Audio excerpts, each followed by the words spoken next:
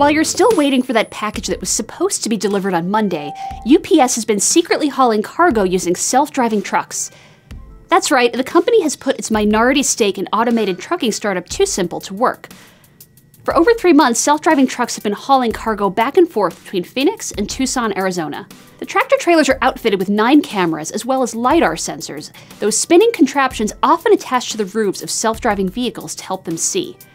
The fleet is designed as level 4 autonomous trucking, which means all operations are automated.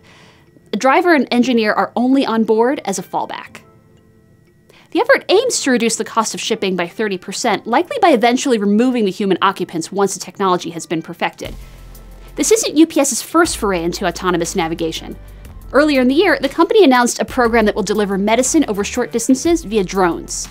Meanwhile, FedEx has revealed an adorable robot for same-day deliveries, and Domino's is planning to use Neuro's self-driving R2 vehicles later in the year. In other words, you're going to start seeing a lot more robots sometime in the near future. We just hope you keep your prejudices to yourself. Thanks for watching, and remember to like and subscribe to Engadget.